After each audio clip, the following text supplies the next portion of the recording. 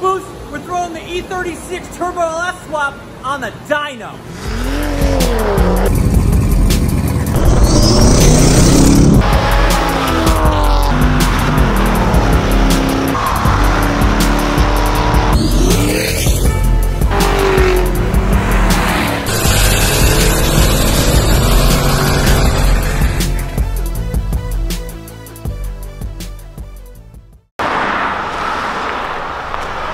Alright, so we're here at Highline Motorsports. I got the E36, the BMW here, Turbo LS swap.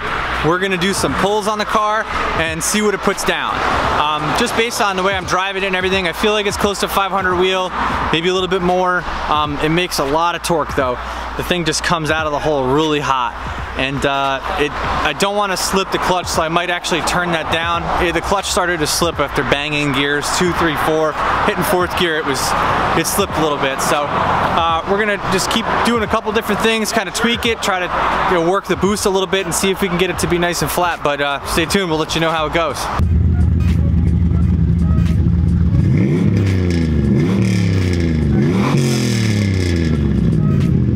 So just to recap the car a little bit, it's an LQ4 6-liter. It's a Gen 3. I have Brian Tooley Stage 1 turbo cam, LS6 intake, Borg Warner SXE372 turbo. You mix that in with ID 1050 injectors. It's got a Walbro 525 fuel pump. It's on 93 octane.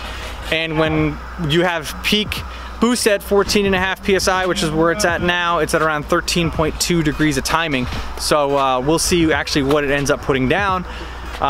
It's still, in my opinion, it's still kind of conservative. I don't have it running on E85 yet because I don't think the clutch will hold up. So we're gonna have to upgrade that. This episode today is brought to you by Highline Motorsports. It's where I am right now to get the car dynoed. They specialize in all things BMW, whether it's repair, maintenance, dyno tuning, and performance. Make sure to check them out on Facebook and on Instagram at Highline518.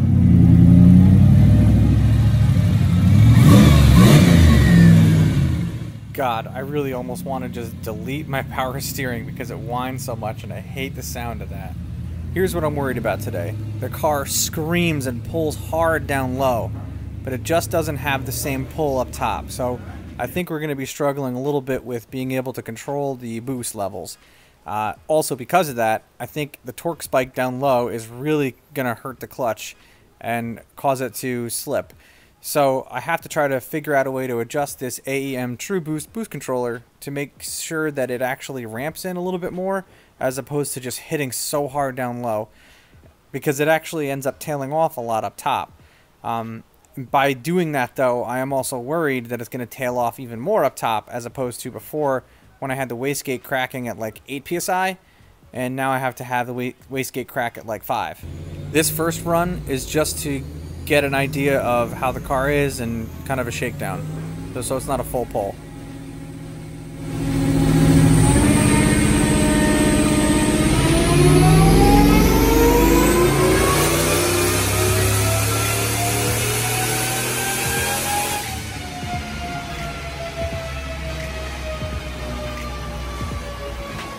Right off the bat you can see the torque spike, and I felt like the clutch may have slipped just a little bit, so I adjusted the wastegate to crack down a little sooner and made the duty cycle a little higher, so hopefully it holds more up top.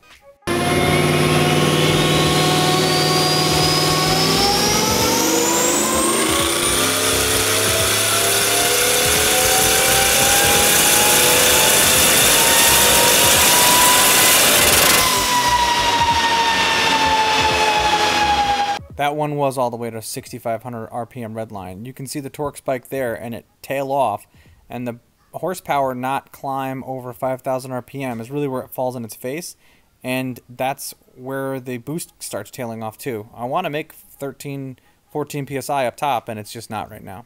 With the wastegate cracking sooner, I turned up the duty cycle a little bit more to see how much more it would make up top.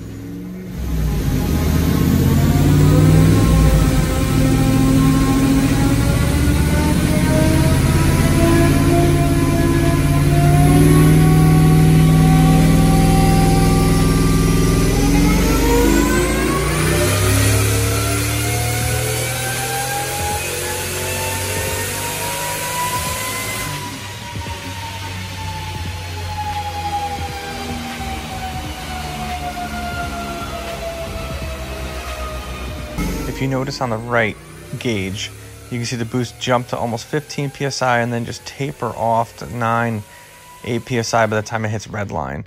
So I ended up at 487 horse and about 650 pound-feet of torque. I didn't really want to push it any more than that. The IATs were getting really high up there and my fuel pressure was dropping, so I ended up having to adjust that as well. Almost. So the car made 487 horsepower and 650 pound-feet of torque. The thing just moves out down low, and it was making even more torque. I had to change the way that the boost controller opened the gate so it opens earlier because it was just making so much torque down low. The clutch was spinning, and you know, 650 was right about the mark. However, I'm a little upset because McLeod told me that this thing would hold 800. Whether that's at the wheel or that's at the crank is beyond me, but the dyno has determined that was a lie. So the limitation that I'm having with the AEM True Boost boost controller is if I want to limit the torque that I have with the torque spike down low, I have to have the gate open up a lot sooner, but that is also causing the boost to bleed off at higher RPM as well. You just don't get one and the other, where I want not as much torque down low and to be able to hold the PSI up top. So I'm going to need to figure out a way to actually get the duty cycle to change as per RPM, and the AEM True Boost is not going to be able to do that. But there is a way to do it with my Holley Terminator X by adding a new configuration to be able to ramp up the boost duty cycle through the solenoid, but do it through the ECU. I'm working on building the table now, so it's at only like 30% duty cycle down low and like 70% duty cycle up top. So I have a nice, broad, steady torque curve so I can build boost throughout the entire RPM range. So next up for the car is to wire up the Holley Terminator X to be able to control the boost on my solenoid through the PCM itself. That way I can fine tune it exactly how I want. Also, got to focus on some heat wrap and stuff inside the engine bay to help keep the car cool and keep the IATs down. So make sure you guys subscribe to the channel if you're into this kind of stuff, and be sure to upload a video every week on all the different builds that we do. So in the meantime, thank you guys very much for watching, and I'll catch you in the next one.